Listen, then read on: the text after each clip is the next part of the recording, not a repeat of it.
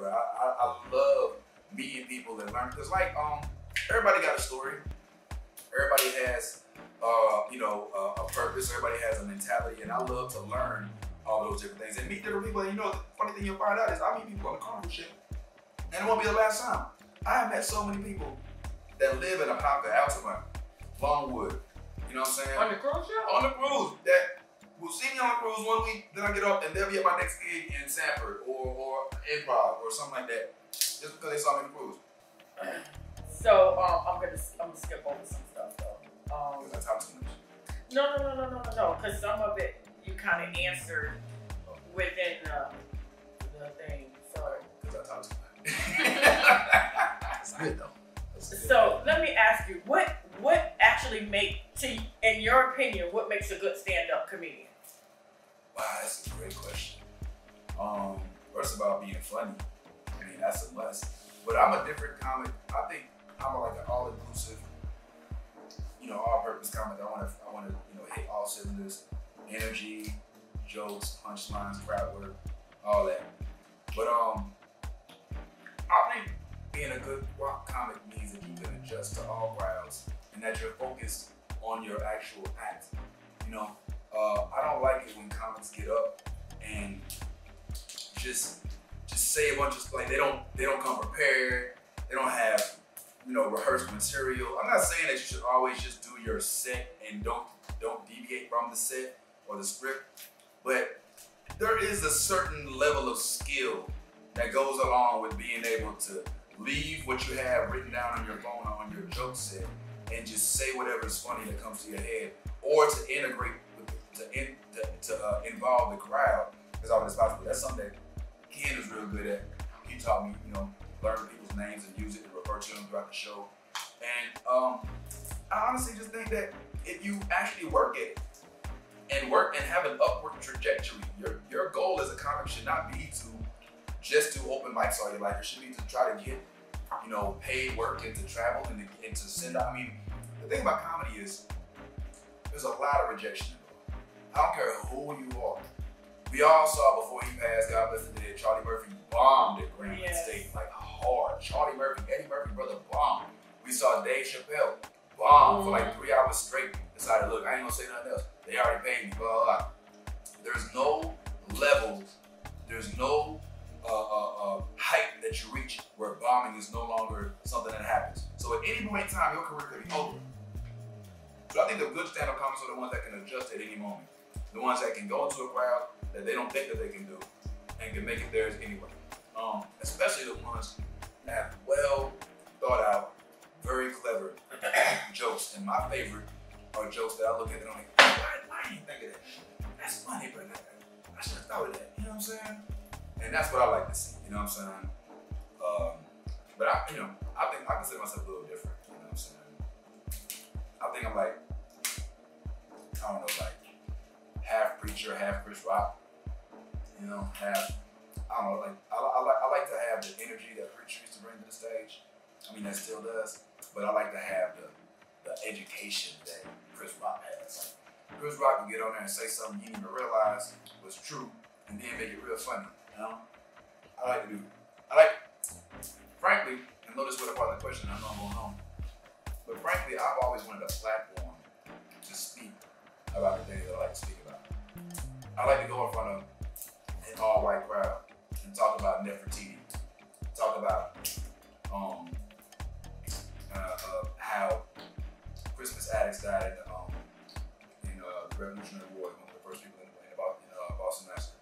I like to talk a bit about how the Haitian Revolution and Toussaint L'Ouverture gave us the west half of the United States, because if it wasn't for him beating Napoleon in Haiti when he was trying to take over for the French in what at the time was called Hispaniola, if Napoleon didn't have to borrow that money from the Louisiana Purchase that was used from the Louisiana Purchase in order to try to beat Toussaint, in which he still lost, the United States would not have bought the Louisiana Purchase, and everything west of the Mississippi River would still be owned by the French. And so we owe the whole west side of the United States to a black man named Toussaint L'Ouverture. And I like to put that in my set but I can make it funny and follow it up with something, you know, silly like, yeah, but the Haitians still live in a duplex, you know what I'm saying, with the Dominican Republic. But my whole purpose at first, even when I was trying to do music, was like, yo, at some point in time, I'm gonna have a platform big enough that I can talk to people about things they don't know. I can educate them on accident, and even shout out for, you know, some issues that I want to talk about, like, you know, like my homeboy Greg, who's been missing since January 18, 2020, and don't nobody know, I mean, since January 18, 2000, don't nobody know where he is, but don't nobody care because, I mean, if he's not significant, if he's not famous, you know what I'm saying, or somebody who has any type of following, then who's really going to look him up and try to find him? And like, that's one of the things that and also, I just like to live life to the fullest. And this is something that challenged me, that can't be taken away from me. Unlike rap, where like once you hit 50, 60, I mean, Jay-Z is like the exception, and maybe 2 Chainz. But I ain't trying to be some 60, 70-year-old rapper, you know what I'm saying? You don't see, like, if you listen to a recent Snoop Dogg song, let me not say that, I might go with Snoop Dogg. I love Snoop Dogg, he's my favorite. I'm just playing. I mean, but he did tell me that he was trying to contact you for a show at the Park Rock. Yeah. For real? I don't know what's gonna happen. Nah, you talking about Snoop from Catalina Park. You talking about Snoop from West Coast? Snoop Dogg? For Rizzle Sizzle? Snoop Dogg? I don't know what's gonna happen after this though. But for real, like, think about that though. Comedians, we can work all the way up till we die. True. You know what I'm saying? Like, freaking, what's the dude that just passed? I mean, that was, I can't remember. I feel like there was a comic who just passed. Who was, I don't know. But like, you look at like Bill Cosby, even though he's a pariah right now, he's like 70 something, and just before he got locked up, he was still on stage. Yeah. Dick Gregory performed up until his Oh day. yeah. I mean, I don't see Seinfeld, Chris Rock, Jamie Foxx, Martin Lawrence. Look, he looks like Big Mama from Big Mama's house without the fat suit. And he's still out there huffing and puffing and crawling across the stage. I am not getting booked by any of these folks after this. Please edit that out. Please don't let Martin know Cameraman, how much I love Martin. make sure you highlight that. Hey, man. Unless we're getting a cut from the show. Hey, Martin's cool. Top 5 comedians, go. Okay. Well, the top of my list, and people surprised to hear it, is Martin Lawrence. I love Martin Lawrence. And because, well, I don't want to give this bitch to everybody, but the main reason I love Martin Lawrence is because he was a host of Def Comedy Jam. So he had to sometimes take the energy from being down back up, or from up to down. He controlled the crowd. He showed me how to control a crowd. And there's nothing funnier than his improvisation. I'll never forget laughing so hard when he came out on stage with just his drawers on.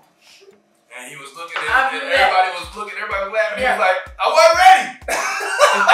But the show was go on. Like, that's silly. That was genius. And then, that was genius. And then he managed to do a show where he was able to incorporate all these characters by himself. Shanae, his mama, Jerome and the karate dude.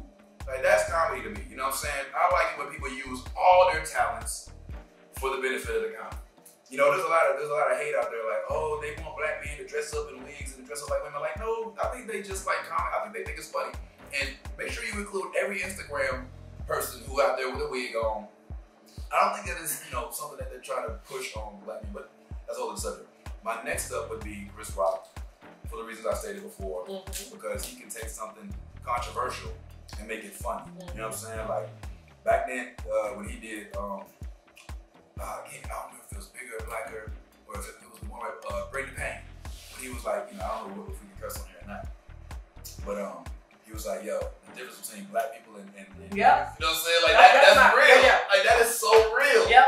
And you couldn't even deny it because he's not making up. He was like, there's black people and then there's niggas.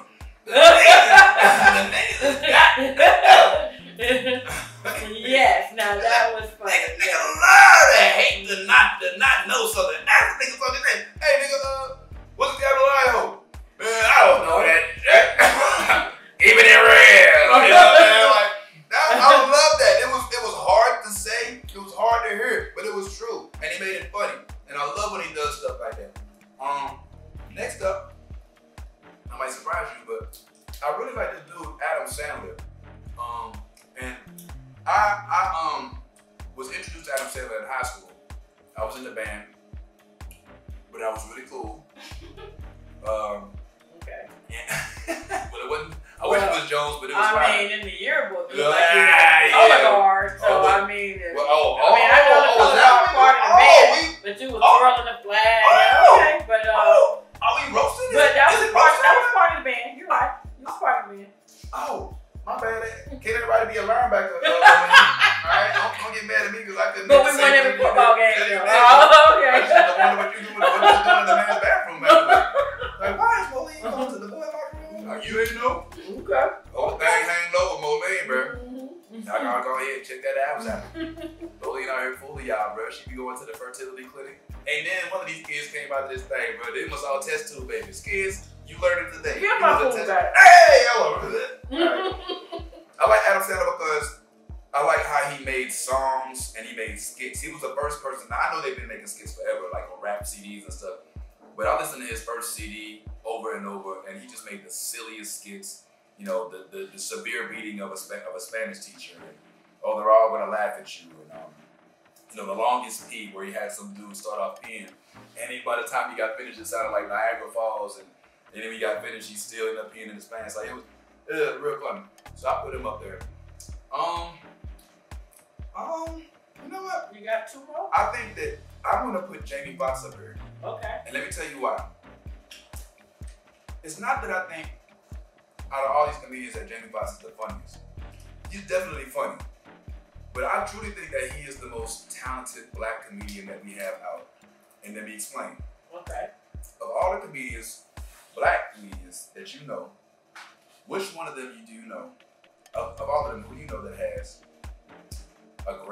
an Oscar, award-winning movie performances, a hit CD, because he had some platinum CDs when he was unpredictable, who actually can sing, actually can dance, does all these impressions, and can still at the end of the day jump on stage and do a stand-up comedy special, and is hosting game shows at the same time. Steve Harvey can't do it. Eddie Murphy tried to do it. I girl want to party. You know what I'm saying? Eddie Murphy tried it first. He did try it, but when did Eddie Murphy actually legitimately put himself up for an Academy Award? Like, this dude played Ray, bro. He went from booty call to Ray. Yeah. You know what I mean? Like, that's a range. And I don't think that he gets enough respect for that, because he just won an award last night. Oh, bro. I think it was an award show last night. I can't remember what it was, but Jamie Foxx won the award. I was just reading about it before you got here. He won the award. Yeah, well, I put Jamie Foxx up there. I mean, not only was he a villain in my favorite comic book character's movie, but which was Spider-Man. He played Electro. But I mean, just to have all those other accolades, you know. But the fact that I can pop in a Jamie Foxx CD and then watch a Jamie Foxx DVD and then watch a Jamie Foxx special, and all of them are critically acclaimed is a big thing. So and I never really thought about that. So, you know, I'm going to have to jump on that bandwagon with you when it comes to that. And again, I'm not saying that he's the funniest, but in terms of talent all around, like, I mean, because he can really sing and he plays the piano. You know what I'm saying? And he does all these really good impressions. Yeah. And I mean, that for a black man, it should be heralded. Yeah. All right. And then finally, I mean, it's gonna be kind of generic, but I do gotta put Richard Pryor in there. You know what I'm saying? And the reason I put Richard Pryor there is because Richard changed the game. Like, he made stand-up what we know it as. Like, this dude got up. He was one of the only people to get up in front of a group of white folks and he using the N-word. Yeah. Even though it made them uncomfortable, he was like, I don't give a shit, whatever. You know what I'm saying? And in this day and age, he came out just before the Bill Cosby era, where it was all about being clean and all that. He stuck to his guns. He was like, nah, this is what the hell I do. I do it this way. And I respect that so much. You also was one of the first people that I saw as a comic to catapult his stand-up career into a theatric career. You know, I mean, before Richard Pryor, who did we see, you know, as a stand-up comedian that was doing mainstream movies with like Gene Wilder Right. You know what I'm saying? Like, so he like gave most current day comics the blueprint as to how to take your talent and to merge it into other entities as opposed to just stand-up. Because there's a lot of stand-up comics, believe it or not, that you don't know that are rich, that make hundreds of thousands of dollars off stand-up on an annual basis, but you just don't know them because they aren't household names.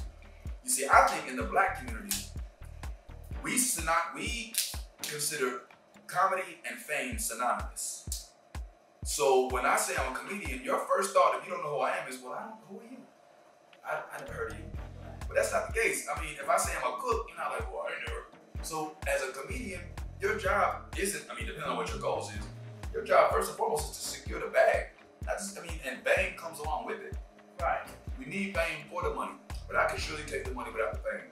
And that's kind of the guy I would want to be. I would want to be the guy who makes $500,000 off of my comedy, but I can still walk through the public without having to sign no autographs and take no selfies. Yeah, that's smart. And so that's why I kind of like Richard Pryor showed us how to be famous and to use that to kind of, I mean, he was a Superman. Give me a break. But I think he was the first one to. Without Richard Pryor, there'd be no Eddie Murphy. Without Eddie Murphy, wouldn't be nobody out there. But my style, I think I gravitate more towards black comics, because I relate to them. You know, it's not that I don't think there's some really funny white guys and some white girls and some people of other other nationalities that are pretty funny. I happen to think that like Lisa Wong, yes, she's not bad. And, I really like Joe Coy, and I like Russell Russell. What's that dude's name? Russell. I don't remember his name.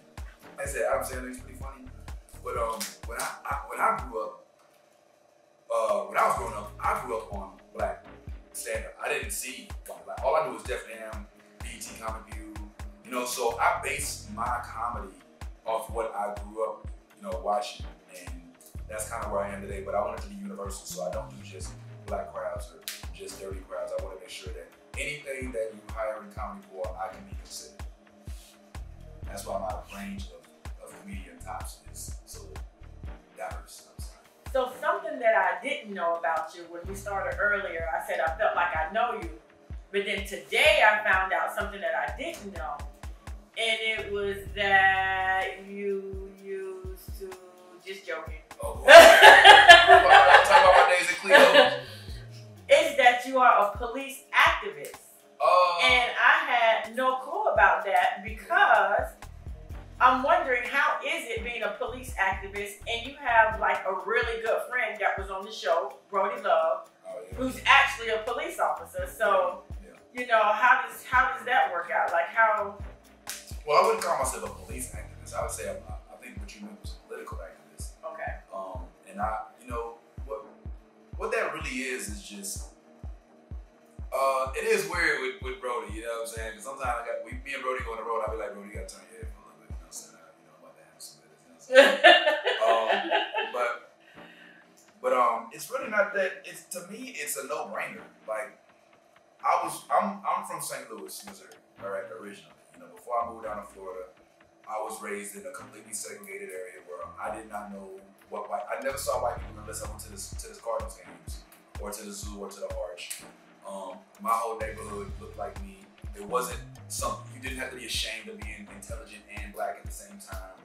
It was completely culture. It was a culture shock when I moved down here. But one thing I learned very early on is that you have to speak up when things are wrong. My father took me to my very first protest when I was 4 years old. I was in the news. We were marching around over something called police brutality, believe it or not. This is in like 1984, 85. You know what I'm saying? I'm marching around with my pops, who also is very vocal in the community. So I think I inherited this. So it's really not something that I put my mind to. It's something it's like a natural intuition or instinct to just, if you can do good in some area, to do it. I learned a long time ago. I ain't trying to get Dr. Phil on you, but I am somebody, right? which means whenever I sit and think to myself, yo, this is wrong, man. Somebody ought to do something. Somebody need to do something about this. At one point, I had to say to myself, yo, you are that somebody. Like, why are you waiting for somebody else to do what you need to be doing? And that's when I decided to pick up my mantle, get up off the couch, leave from the barbershop, talking all this trash about how everything's wrong, and to get up and get out and try to make a difference. And sometimes you can, sometimes you can't. Sometimes just your support of something can be instrumental. But it wasn't, you know, you asked me, like, how does that work? It has to. When duty calls, we all, listen, we are not in Lake Mary right now. We're in Eatonville, Florida. And, you know, there's a completely different demographic over here. There's a little black boy over here gets shot by Brody Love. Then we're going to get up and we're going to make sure that the police department know what we about that. But if we don't, they're going to think it's okay. Right. When Trayvon Martin lost his life to some wannabe police officer, I considered that to be my brother, my son. I was like, I have to get out in front of this. And so me and a lot of folks I know started organizing, started getting people, bringing people. Al Sharp, you know, whoever it is that we needed to bring to town to shine a light on this issue, we started to put that together. And we don't want to take credit. We just want to see difference. Right. So I rarely will. You really see me like posting like, hey y'all, I'm the one that organized. It's not about taking credit. It's about having results. Because in my opinion, everything that goes wrong that I could have changed is my fault. You know what I'm saying? Right. If I don't make the world better for my kids, then I can't be mad at people because I'm relying on them to do something that I should do myself. You know what I'm saying? And also, I'm gonna be real. I'm not afraid of a spotlight. I'm not afraid to be out front. I'm not afraid to start up some stuff. I'm not afraid to lay out in the middle of the street and stop traffic. I'm not afraid to speak up about something that's a travesty. You know, especially, and that was a really hard few years for me because being from St. Louis, but living in the Orlando area, I watched Trayvon Martin and Mike Brown get gunned down by people who had no business cutting them down within the same year. And that's two areas that hold my heart. So you gotta understand, my soul was awakened. And I just felt like I'm tired of complaining about stuff. I need to do something. And so I decided to pick up that mantle. And again, my parents were instrumental in giving me that lack of fear to just speak when necessary. But that's how that was. I mean, but it doesn't clash with you know, people think that being against police brutality means you're against police, and that's not the case. Do I like to see them on my rearview? Hell no. Don't want them pulling up to my rear? But I'm not anti-police. I'm anti-police brutality, excessive force. You know, and they're not mutually exclusive. You know, me and Brody been the best friends, and I never, you know, he gets Police of the Year award, and I wish him success. But he also talks to me about how he tries to minimize violence, and I respect it. Yeah.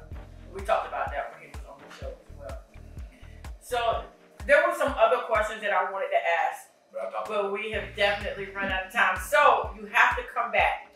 You have to come back and visit us. Absolutely, no questions.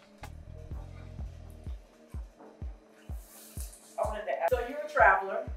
Yep. And you have traveled to many places, many countries. Yes, Altamont, Sanford, Longwood, Lake Mary, Pine Hill, in the park, Catalina Park. And don't forget APK.